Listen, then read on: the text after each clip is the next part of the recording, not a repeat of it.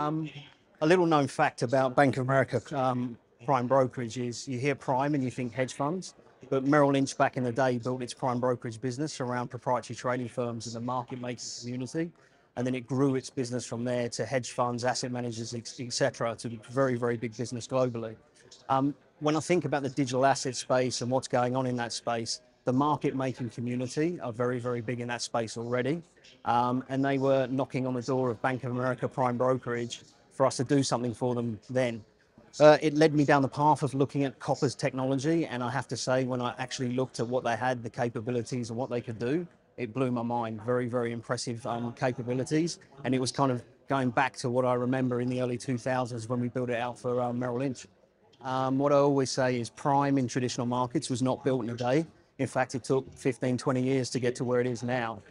Clearly in crypto, it's going to be much, much quicker because this ecosystem moves very, very quickly. So where are we and what looks the same? Look, the way that transactions happen and the way they settle is mind-blowing. It's market leading. It's changed the way that the industry does business.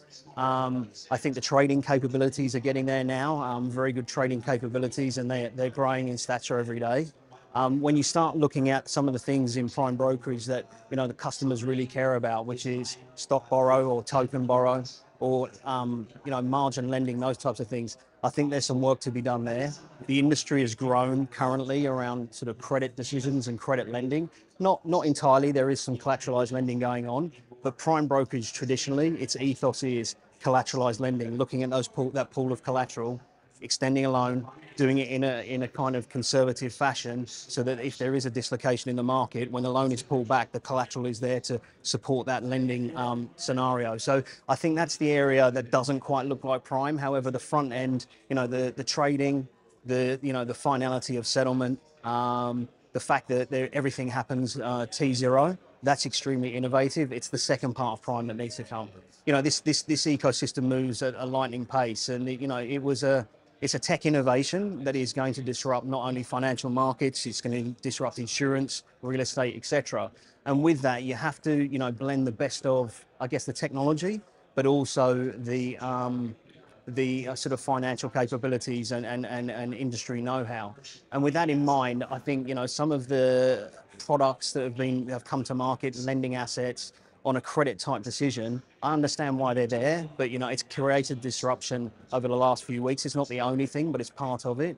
And I think firms like Copper can start to be part of that solution because they have a custodian that is vertically integrated.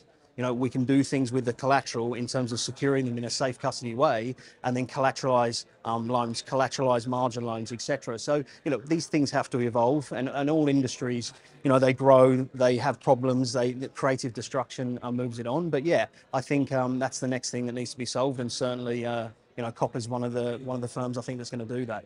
I guess this whole industry needed a bit of creative destruction, so there's been a lot of creativity, which drives the innovation, but unfortunately now there's a clearing mechanism, and it's going to destroy some of the firms whose business models were potentially not quite right. So, from an institutional perspective, which is where Copper pitches itself, we knew it was coming. We're sad that people have lost money around it. We are the institutional rails for digital assets and cryptocurrency. So, we're looking forward to the next innovation in this space. And I guess, everyone now kind of realizing that things need to be done in a different way. Overall, it's not good, but we've seen it before. And I think, the industry will get through it.